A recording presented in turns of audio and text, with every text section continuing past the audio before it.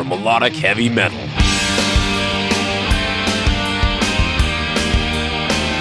Playing it heavier,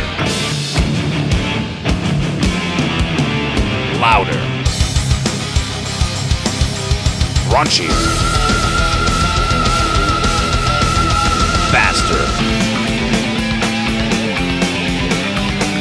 This is the Signals of Intuition. Is this the way it's supposed to feel?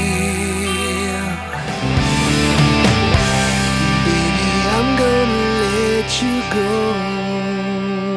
That was Loud and Clear right there off of their 2002 record, Disconnected. That was Time to Let Go. You're listening to the Signals of Intuition, your home for everything melodic hard rock and heavy metal. Tonight on the show, we've got a very special guest. We've got Jess Harnell, the singer of Loud and Clear. He's also the singer of the 80s metal and 80s pop mashup band Rock Sugar, but perhaps you know him a little bit better as the voice actor behind a number of voices on TV, video games, and films for the last 25 years or so. He's been Wacko in Animaniacs, Captain Hero on Drawn Together, Ironhide in the Transformers films, the voice of America's Funniest Home Videos for the last 15 plus years, and just a slew of other things. Make sure to go online and check all of that out. So right here, let's get Jess on the line. Hello. Hey Jess, Brandon from CJAM-FM. How you doing? Dude, what's up? Good to talk to you finally, dude. I'm sorry this took a long time to get together. Oh, no worries. I know how busy you are, so it's all good. Thanks, bro. Well, thanks for taking the time and for calling. Can you hear me good? Is the connection good? Oh, yeah. It sounds great on your end. It's perfect. Perfect. Okay, so I guess let's start from the beginning, from your early life. Where did you grow up? Dude, I grew up on the East Coast. I was born in New Jersey, and I don't have any accent left, which is awesome because I don't want people to think I'm on The Sopranos. And then I moved to Philadelphia. My dad was the musical director for a show called The Mike Douglas Show, which was sort of like a daytime Johnny Carson show. And he got to play piano. He played piano for everybody anyway, but he played piano for everybody, like Barbra Streisand and Frank Sinatra to, you know, all the people from The Wizard of Oz. He even was the musical director for the week that John Lennon was on the show, so we got to work with John for a week, which I was too young to realize how cool that was, but now I know how cool that was. Oh, I bet, especially, I mean, you recorded Beatles cover for The Sound of Your Voice, right? Yeah, dude, look at that. Well, you know, they're my favorite band of all time. The Sound of Your Voice, that's something I haven't talked about in a long time. Yeah, they're you know, if you don't love the Beatles, then something's probably seriously wrong with you, because they're sort of like the tree that everything else grew out of, including me, you know, so I'm just a huge, huge Beatle dude, and, you know, they've kind of run a thread in my whole life, because even like my first big animated show was Animaniacs, where I was basically doing a tribute to the Beatles, you know, when I played Wacko on that. Oh, really? Which one were you imitating? Well, you know, man, it's funny because they all sound different. You know, I mean, John's voice was like, you know, very sharp sort of, and it sounded like there was a point on it. And, you know, Paul's voice was always a bit more like smoky and like higher, really, in pitch. And then George, he sounded like he had a cold and was congested, and Ringo sounded at the bottom, you know. So when I first started doing that Maniac, I started doing it like, I guess it was really more like John, wasn't it? Yeah, it was like this.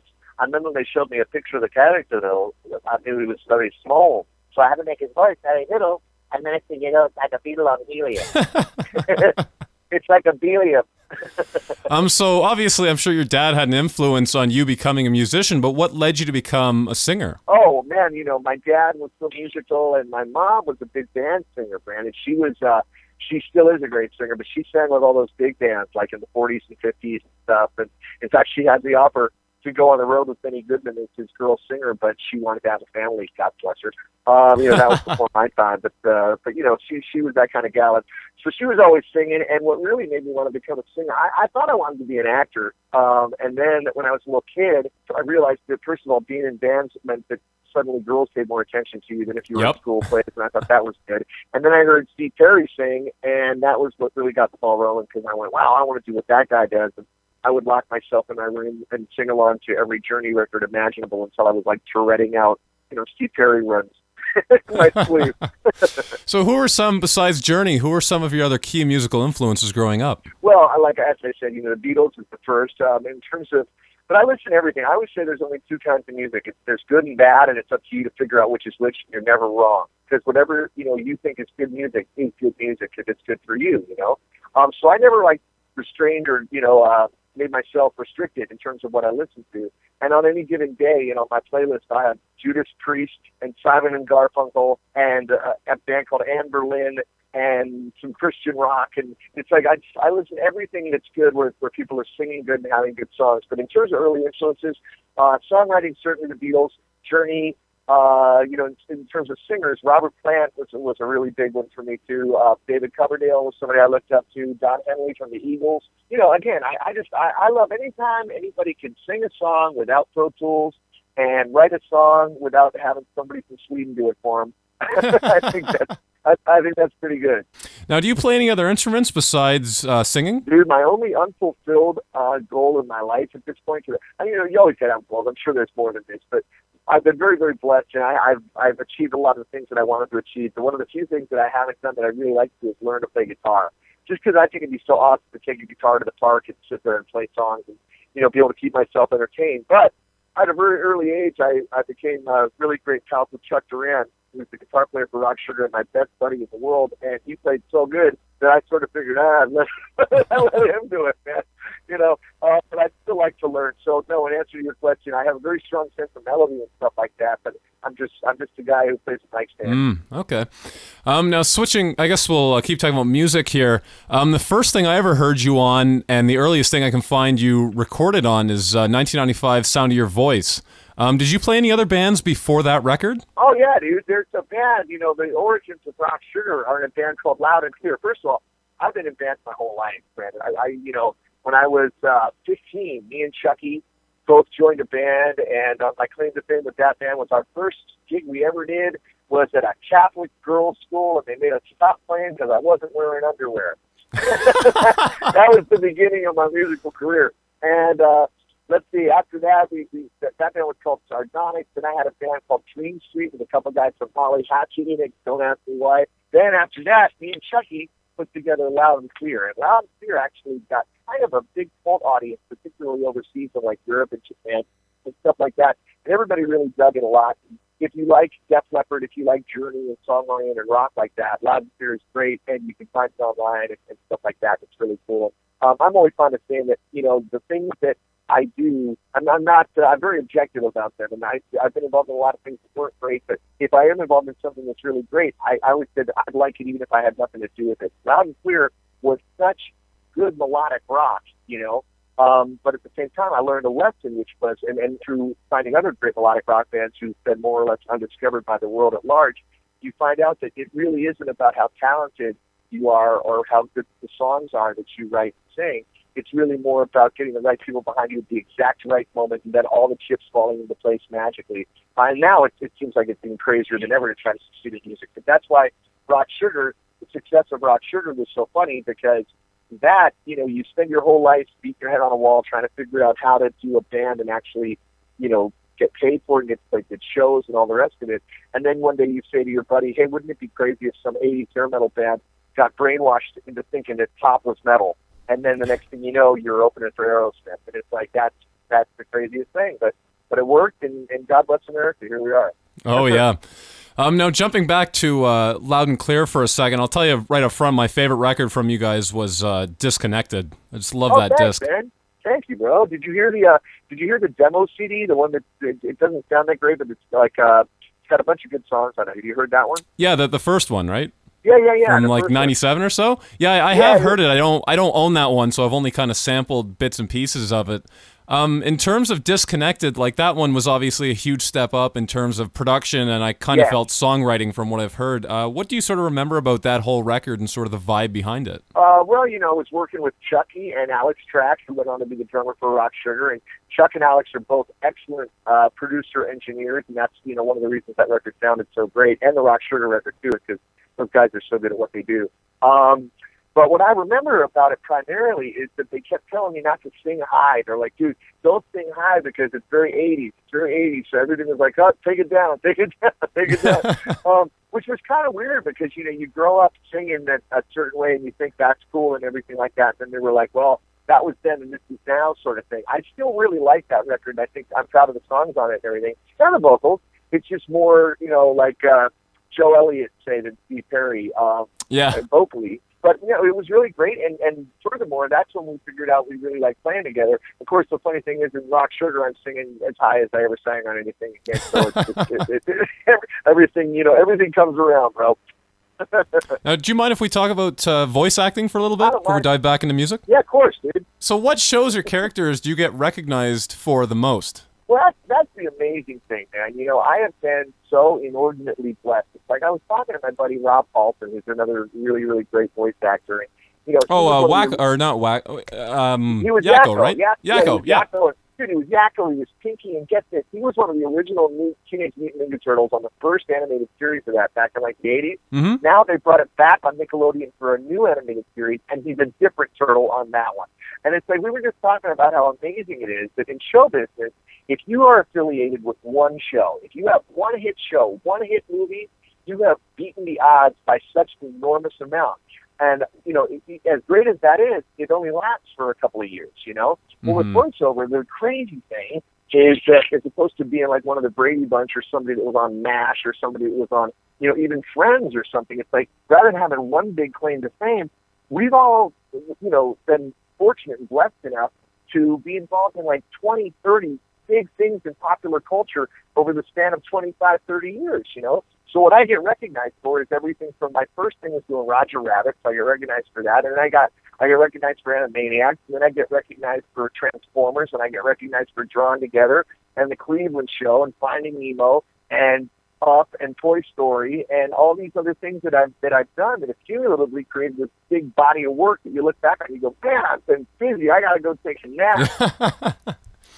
Are there any other shows that you've been involved with that you wish had gotten bigger or more accolades? Well, let's see. That's a good question. I was actually thinking about that. I did one for Disney XD last year called Motor City that I thought was really, really great. It only went one season, which I was surprised by.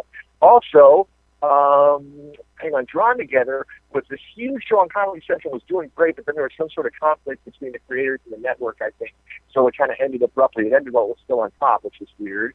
And then there was this show that Ahmet Zappa, of all people, developed about a heavy metal band that was really, really funny. I mean, I guess it was, you know, it was nothing like Rock Sugar, but it was a funny-looking heavy metal. And I was involved in that, and not only as one of the guys in the band, I think my name was Wyatt Riot, which was pretty good, but I was also the voice of Ronnie James Dio, who appeared in these guys as like a vision.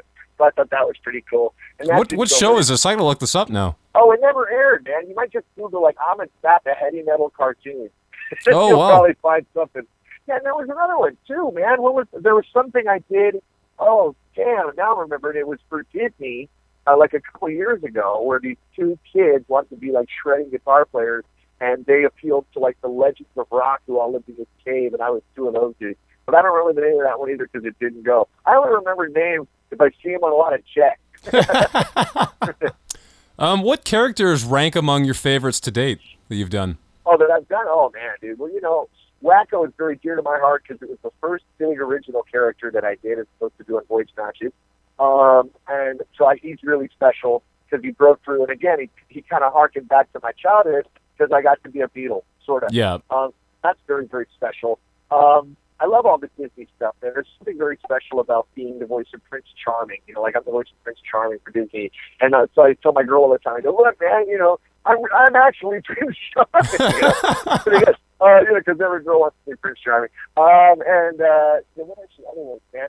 Oh, I love, you know what I love, dude? I love being the voice of America's Funniest Home Videos because I've been the voice of that show for 18 years, and I just think it's awesome that there's a TV show that kids can watch with their parents, who can watch with their parents, and everybody laughs at. Oh, yeah. And I think that's pretty, yeah. And Tom Bergeron, the host of the show, said he wants to do, Jess, as long as people keep hitting each other in the nuts, we're going to have a show. And I'm like, you're right, man. And there's also a show called Adventures in Odyssey that I worked on, which is like a huge Christian radio show. It's not as well known. I mean, it's very, very well known for what it is. It's not as well known as some of the more mainstream things like the Pixar movies or stuff. Mm-hmm. So I love that, too, because it's got such a great message. And it talks about, you know, family and the importance of living well. It's not overtly preachy, but it does talk about God, and it's very positive, you know. So I like anything that's positive, man, as opposed to negative. There's so much negative in the world, and it's like, I don't want to keep up with the Kardashians. I want to get way, way in front of them. I hear that. Now, when you go to do a voiceover session, do you have any special warm-ups? Like, how do you take care of your voice with such a schedule like yours? That's a good question. I'll tell you when I got in a little bit of trouble, man, because my voice is very, very strong. I think it's just because I've been pushing the hell out of it for so long, but it did get intense when we were really, really digging a lot with Rock Sugar because I would work all week. I sometimes do, like, you know, 3-4 episodes per cartoon in a day. And then, I do that every day, and then a lot of that screaming and going crazy. And then I go on the weekends and do Rock Sugar shows, and that stuff is like serious singing. It's not like, I'm not pulling a 50 Cent up there, man. It's like, it's singing and it's screaming and it's doing that, that kind of demanding vocal stuff. Oh, yeah. So my voice would get really, really tired. Basically, thank God it doesn't go that often. I don't lose it very much.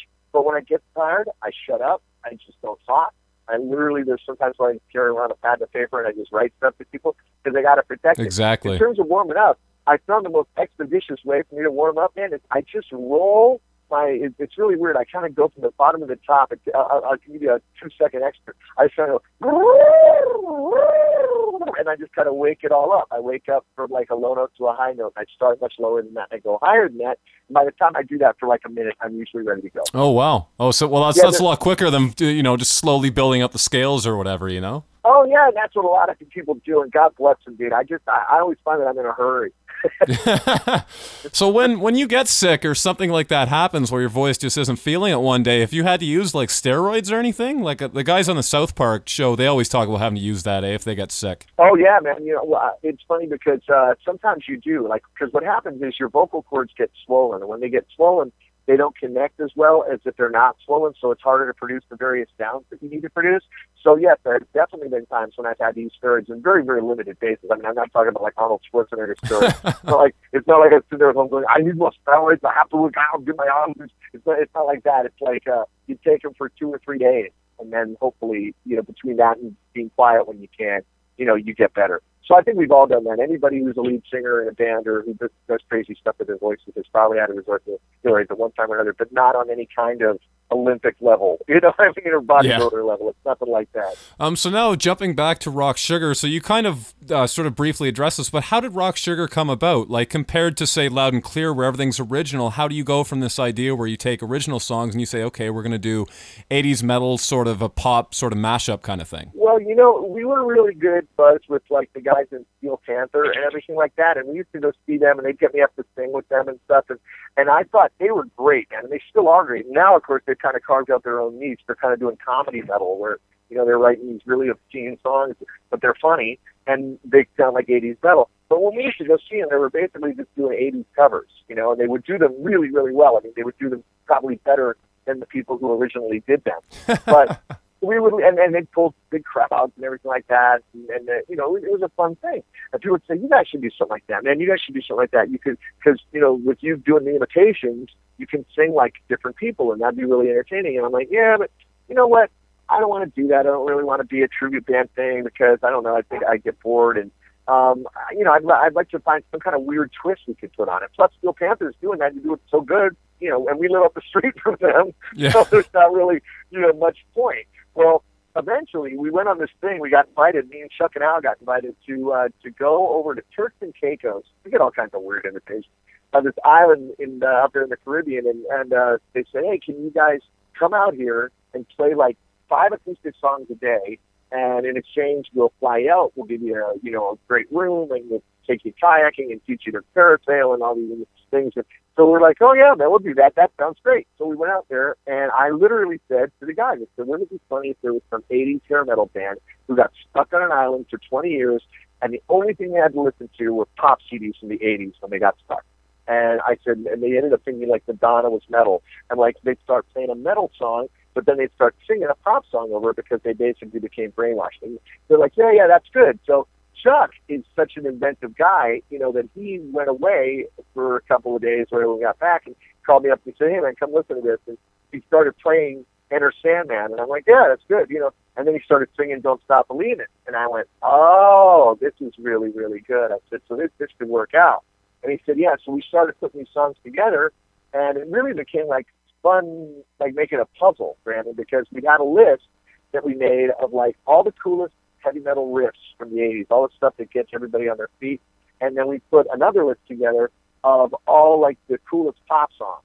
And it was funny because there were some goofy songs on there too. And Chucky's like, dude, we're not doing Love Shack. We're not, but because the criteria quickly became they had to be great songs. They both had to be, or all 3 or all 4, however many songs were into it, they all had to be great songs. So used that as a criteria. And Chuck had the harder job because he'd have to figure out how to bridge everything together and create how we're getting one and out of the other and the keys and the tempos and all that stuff. I would just basically walk in at 7:30 at night and go, dude, what about if we started playing Crazy Train and I started singing Jesse's Girl? Okay, I gotta leave, and then I'd leave. and he'd start putting it all together, and then he'd get it together and he'd call me back, and there we have it, you know. But we really paid a lot of attention to quality in everything that we did, and we tried to, and hopefully you can hear that when you hear the stuff. Mm-hmm. Now, how much touring does Rock Sugar do? Like, I've seen a video of you guys at Download, and I've read that you guys opened for some big names like Rat and Queensryche and stuff. You know, we did a lot, and we were out there a lot at first. And basically, we don't do too much anymore, although, you know, we're still going to do the odd gigs here and there that come up that are really, really good. But there was like a very high demand for the band, and we were really anxious to get out and play. But the fact of the matter is now there's less shows because, honest to goodness, Chuck and I are so crazy busy. Now Alex has his studio thing going, and there's so much going on that for us to do the rehearsals and go do the shows and stuff, the gigs really have to be choice gigs. So we get offered a lot of gigs that we say, hey, can't really make it happen there because the juice isn't worth the squeeze or whatever. But yeah, we got so freaking blessed, dude. We were playing with, like, as you said, we opened for all these bands that we love. We were on bills with Def Leppard, we were on bills with Aerosmith and AC/DC, and you know, it's an amazing feeling to your first show that you ever did. Look over on the side of the stage and Vince Neil there giving you a thumbs up, and you walk off and he goes, dude, you guys are freaking awesome. And you're like, wow, that was Vince Neil, man. You know, it's not like a guy imitating Vince Neil. It was really him.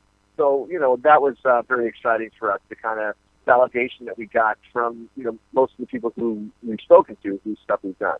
Because we wanted to be like the world's most original cover band. We don't want to be a straight cover band. We want to be a really crazy cover band. Yeah.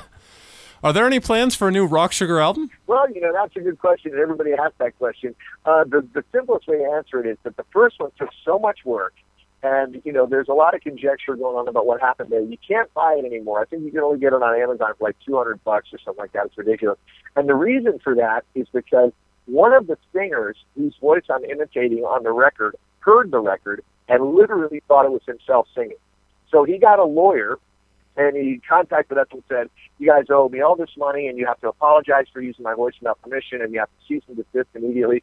So we went and got a lawyer, and our lawyer said, they can't apologize for something they didn't do. That's not your client. It's this guy, Jess Harnell, who does voices for a living, and he's imitating your client. And they wrote back, and they said, nope, it's our opinion and the opinion of our client that that is definitely his voice. And unless you can prove otherwise, immediately we will be proceeding with a full-scale lawsuit against you.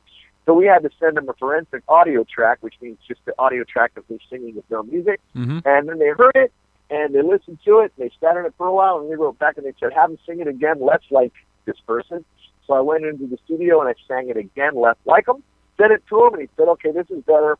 I'll tell you what, if you put this version out instead of the old version and repress all 100,000 CDs, I will consider, and of course pay my legal fees, I'll consider letting you sell your record again. So I said to my lawyer, I said, okay, when he says consider letting us use it again if we pay his legal fees, does that mean that we can pay his legal fees and he can still say no? And he said, absolutely. And I said, well, then we're not going to do that. So it kind of got stuck in the water because the legal fees for the lawsuit that he started, which turned out to be meritless, were very, very substantial. It was like $22,000 or something just for his side. Our side was $10,000 just to go back and forth with the two, you know. So it kind of took the, I don't know, man, the enthusiasm away a little bit because now we're like, well, you know, what if we make another one and if we do our job effectively and it sounds just like somebody, what if somebody else hears it and goes, oh, I'm not going to let you sell this and you have to stop. And it's like so much work for the possibility of being cursed if we do our job too well. It's really, really a weird situation. But it's funny because, you know, we've got all these ideas for great songs and we mess around with them in the car. and they're really good. I mean, we put out two of them. We put a couple things before all this stuff really went crazy. We put out a couple things online. One of them was a cross between Kelly Clarkson and Led Zeppelin and Heart called Since Your Barracuda Was an Immigrant. Since You've Been Gone with Barracuda and the Immigrant Song. We put that out. And then we did Journey and AC/DC one, which is Highway to Hell with Any Way You Want It, and it's called Any Highway You Want. Nice, yeah, I've heard that one. That one's great. Oh, thanks, man. So yeah, so that's first out. I don't know if we're going to be one of these days, and nothing is impossible, and we still have the ideas, and we can all still do the stuff. So who knows? Maybe I'll bump into this cat at a cocktail party here in Hollywood sometime, and we'll chat, and he'll be like, you know what? Go ahead, it's cool. And then that'll change everything, and we'll probably, go back in and do some more stuff. Mm-hmm. Could you guys just do, like, maybe put them up on YouTube for free or something like that, or would it even be worth it? I don't know. Well, it's worth it. I mean, they're all up on YouTube. As far as, people can go watch them all the time. As far as downloading, and we were strictly forbidden because, as he says, the version that exists sounds too much like him, and it will be misleading to the public because they will assume that it's him. Yeah. This is what I've been told. So what about doing some new Loud and Clear? Like, is that band basically dead, or do you think you might resurrect it and do some more original stuff? Honestly, man, it's like, it's sort of dead. I mean, it's not dead, it's just in a coma. Because it's like, you reach a certain point in your life where you kind of go, well, what's profitable, what's not profitable. And I'm really, really blessed because I have a great career. I mean, my career is crazy. Right now, I'm on 2 of the biggest cartoons on TV. They're both for little kids, but they're killing in the ratings. One is called Doc McStuffins. The other one is called Sophia the First. They're both on Disney, and they're, like, enormous. I do all this voiceover stuff. So to go and, write tunes, the whole melodic rock market is so weird now. It's like, it's basically being kept alive by a cult. Yeah. Because, what's really strange about it is there's no way, unfortunately, that if you're a traditional straight-ahead, like, melodic rock band, contemporary radio will not touch it because they don't play, like, straight-ahead rock and roll anymore. I think the last band to really break through was Nickelback, and that was, like, 12 years ago. Yeah. And as far as classic rock, Nikki Sixx said at that, they asked him how he was going to make a new record. And he goes, we don't really see the point. He said, because contemporary radio won't touch it because we're a classic band. And he said, and classic rock radio won't play anything that's not at least 10 years old, so they won't play it either. So we're screwed, And it's sort of the same thing. It's like we love to make music, we love to create music, and we still have to write songs. But, the amount of time and effort that you put into that for no reward is a fraction of the amount of time. It's like 100 times what you put into something with great reward that is immediately there and it's available and it's great. So, we're also busy with other things that it just kind of becomes, hey man, there's really not time for it, Yeah. Oh, fair enough. And the cool thing is, man, with Rock Sugar, we really got to fulfill so many dreams that we had when we were teenagers because all of a sudden, we played for 100,000 people one time, man. It's like, you have these dreams. When I was a kid, I had posters on my wall of these huge crowds with the band on stage. You'd see the crowd. And, I didn't have a picture facing the band. I had a picture facing the crowd on my wall. And I'd be like, I'm going to do that. I'm going to do that. And it took a while, but I eventually I did. Well, that's great, man. And what a great note to go out on. Jess, I want to thank you so much for taking the time out to do the interview, man. This was a lot of fun. Dude, you were great. The questions were good and insightful, and you did your research, and I appreciate that. And seriously, thanks for supporting, good music. It takes balls to say, hey, you know what? I'm going to play stuff I think is cool, and you're doing that, and I just want you to know it's appreciated by me, and I'm sure many others. Oh, thank you so much. Okay, my friend. I'll talk to you again, Brandon. All right. Thanks so much, Jess. Thanks, pal. All right. Have a good one. Bye-bye. You too.